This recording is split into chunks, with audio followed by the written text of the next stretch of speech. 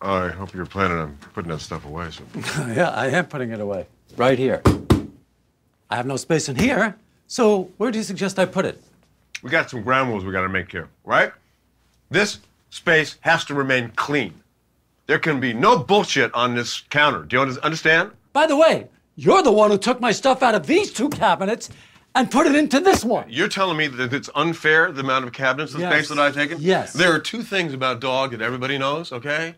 I am clean and I am fair. Oh, really? Okay? These cabinets are mine. Look.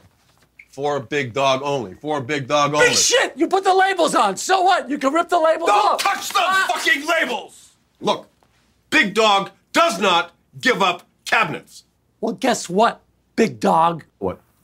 This food is staying here because I have no place to put it. This isn't even food. The fuck is this?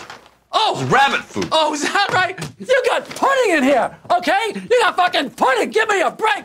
Chocolate pretzels? Get the hell out of here. What do you got in here? Oh, cheese dips? Come on. This weighs almost 5 pounds. You eat this, you put this in your body? Bread. It has no yeast in it. Not That's bread. bread. That's bread. By the way, I saw the show. It stinks. The sharks are swimming around. Nobody's eating. The sharks aren't eating anybody. Nothing's going on. Just sharks swimming negative around. about my show? Yeah, your show stinks. And you know what? No. I'm not calling you dog anymore. The dog days are over. From now on, you're Dino. Jesus Christ, calm Fuck down. you, dog. You said fuck you, dog?